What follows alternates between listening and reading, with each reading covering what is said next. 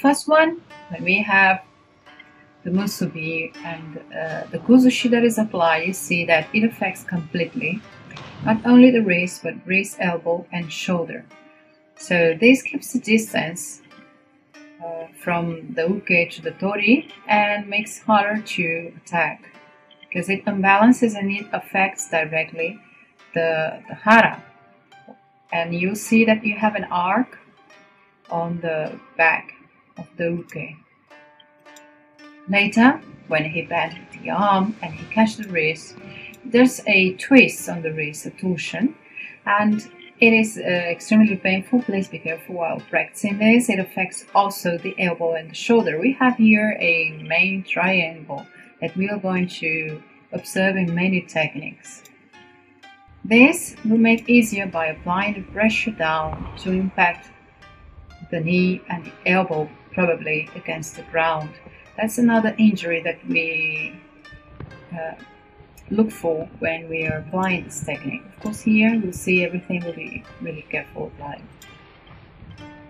But then we obligate a person almost to sit down and position him in sokomen. It means lateral.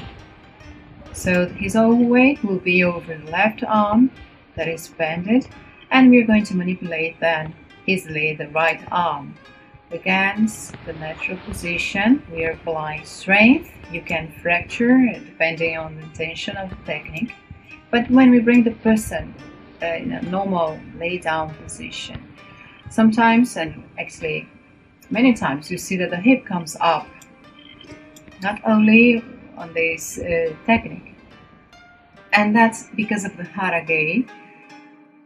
When we talk about hara and ki and energy, so that energy comes from the hara to the arms and hands. It means that the energy will flow and will be transferred with the attack. When you block it, it means that the energy cannot flow anymore. It has to come back from where it came. In this case, it will be the same hara. So it's like you have an overflow and a blocked energy on the hara itself.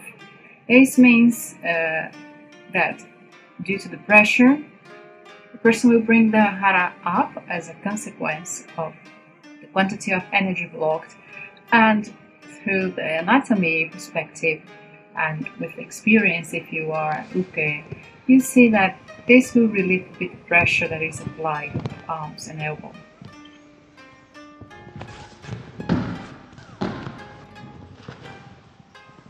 The next sequence, you see we have a similar catch, but you will see that the triangle between wrist, elbow and shoulder is now in another position. It doesn't matter because it continues to be this triangle that is very easy to imbalance a person by manipulating this triangle. And it's easy because you can manipulate also the direction of the hara of the uke. Because you see that the hara of the uke is diagonal. There is a pressure over the wrist and on the elbow, because the elbow is coming up, is being forced up. And the hara twists to try to relieve a bit the pressure on the arm. And by doing that, by changing the hara position or the hip, it makes very difficult for the person to catch a secondary weapon and try a reaction or any kind of attack. So this is a safe way to manipulate this triangle. On the other hand, by last uke, you can manipulate him again. You will see a lateral position. The weight again will be over the left arm, and when you apply pressure on the shoulder, you'll see there's like an arrow, okay, coming from the hand to the shoulder, and this with the correct application of the pressure, you will dislocate the shoulder. Okay, you take out the arm from the glenohumeral joint.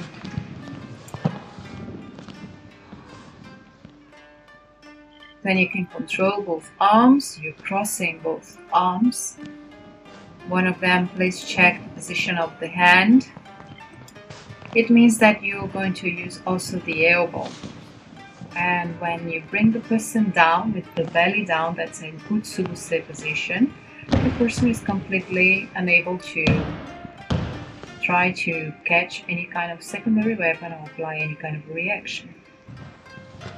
The third one,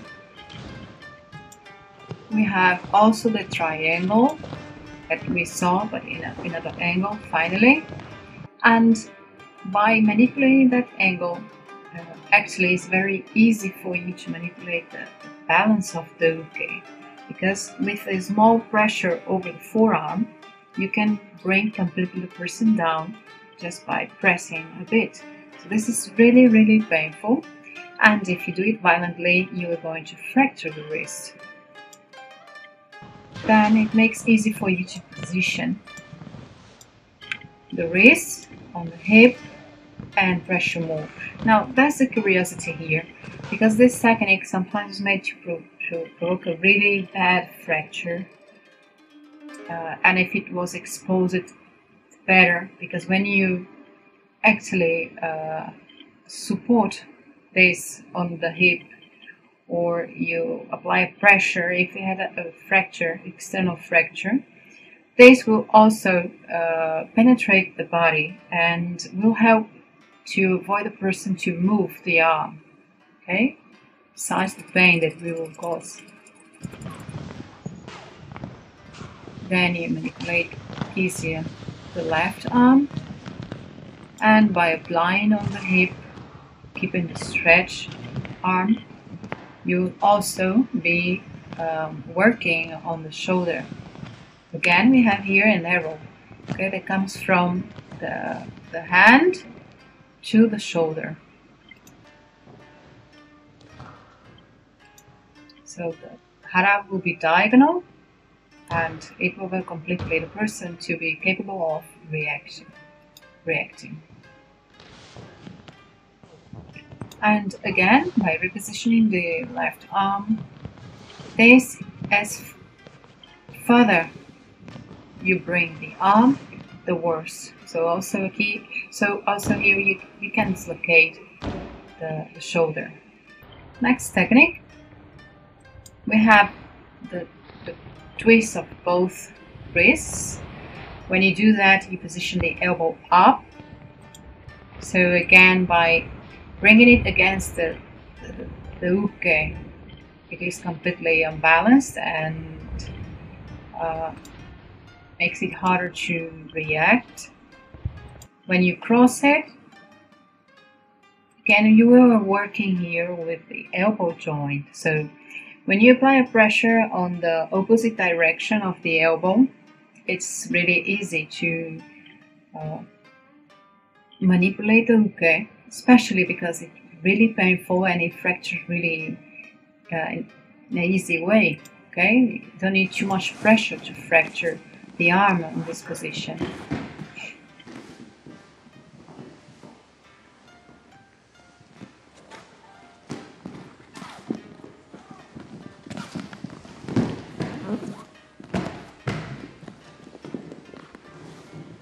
Again, you see another cross against the elbow and the pressure over the cervical. Now here is really important, because with that pressure over the head, please again be careful. This is really painful. Do not harm your partner. But with this pressure over the cervical, it makes it really hard for the uke to try to react. Plus you have here, depending on the strength or the angle that you apply, some fractures along the way. So those are wrapping techniques, and it's very complicated for the uke to get out of it. Okay, especially when you have all those injuries. The next one, we have an udeosai.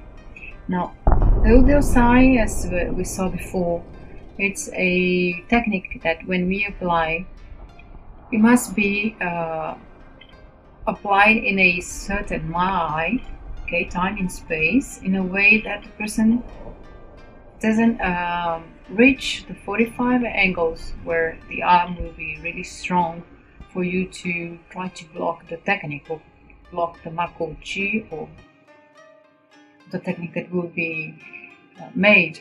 So when you enter the right mai, you unbalance really easy. The hara, you see a curve, a arc on the back, and that is because the limits of the scapula rhythm.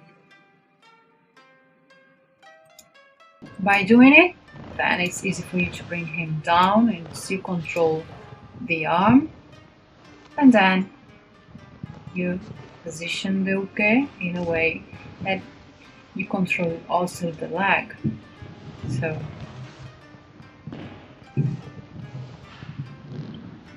the hara will be completely blocked at the moment that you apply the udo sai, and you have a completely wrapped position where you avoid him to escape.